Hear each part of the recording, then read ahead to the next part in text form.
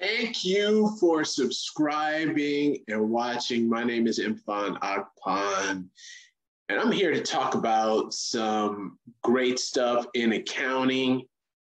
And this is going to be the best video yet. So, I wanted to talk about the metaverse. We've been hearing a lot about this and talking about how this ties in. But one thing we need to think about is a game called Fortnite.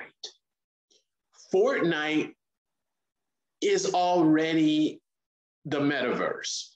Fortnite's a video game, for those of you who do not know, but you think about it.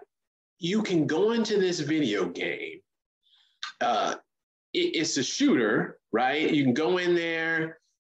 However, you can do so many different things that have nothing to do with playing video games. They've hosted a Travis Scott concert. Travis Scott is a famous rap artist. This video game has its own currency called V-Bucks, where you can buy stuff with it, such as skins. You can communicate and talk to people from all over inside of the Fortnite world, inside this video game or this metaverse. So if you want to think about the metaverse, think about Fortnite. For those of you who are skeptical and saying, you know what, this is some stuff that doesn't exist, it's not here already, play Fortnite. You will see the metaverse. The only difference is with this currency and the money and the V-Bucks, you can't take these things outside of this metaverse called Fortnite.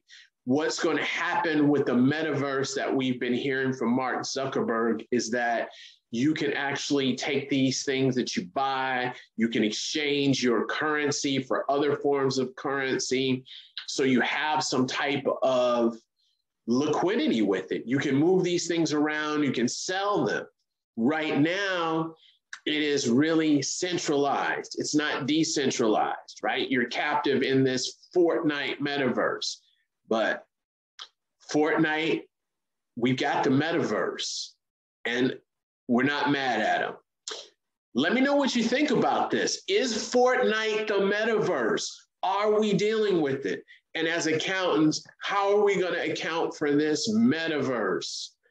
Thank you for watching. Make sure you like and share, and I'd love to hear your comments.